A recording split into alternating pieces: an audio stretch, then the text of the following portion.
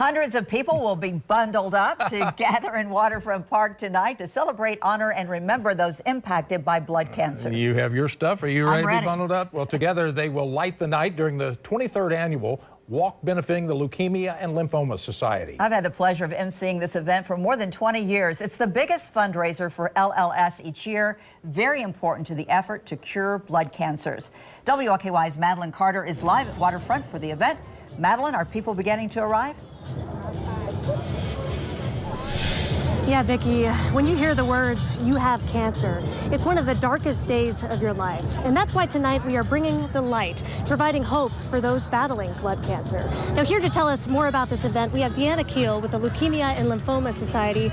Deanna, tell me, what is the significance of this event for local families? It's just a way to celebrate those people that have won their battles and a way to honor those people that have lost their battle to cancer, and a night to hopefully give lots of people hope that if they ever hear those words, you've got cancer, that they have a chance and their survival rates are better. So just to celebrate all the great things we're doing at LLS. You can certainly feel the mix of emotions out here, you know. But this event, the goal is to raise money for blood cancer research. How much money are you hoping to raise tonight? We are hoping that in total for the whole campaign to raise $500,000 this year. $500,000. Well, Yes. Certainly we hope you reach that goal.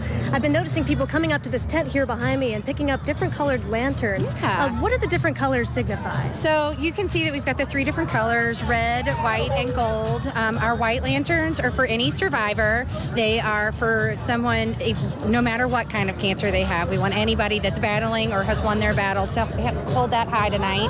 Our gold is for people that have lost someone to a blood cancer. And red is for our caregivers and supporters, people that just want to see an end to cancer. Well, we are going to see all those lanterns lit up tonight at 7 o'clock when people walk 1 mile for people battling blood cancer. Live here at Waterfront Park, Madeline Carter, WLKY News. And the event program begins at 7 o'clock tonight. Then I will host our special coverage of the Light the Night Walk at 7:30. You can watch it on WLKY.com and on our free mobile app, or by using the WLKY channel on the Very Local app.